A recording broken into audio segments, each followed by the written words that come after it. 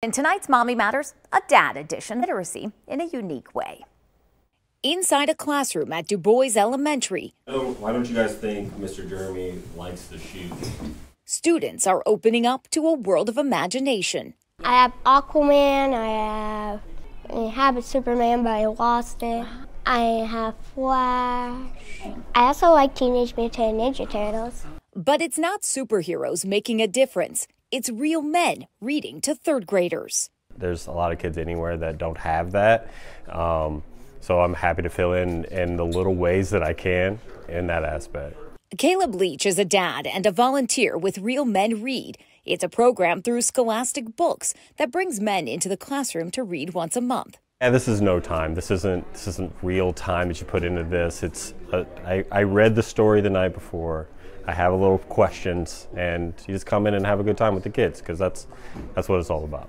And kids like 9-year-old Caleb agree. I like to see the pictures and hearing things that are cool in it.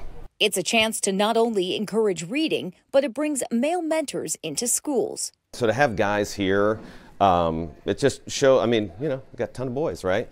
And it shows the rambunctious boy, it shows the quiet boy, it shows all the boys here like, oh, guys read too, right? Fostering a love for books and inspiring students along the way. Thank you!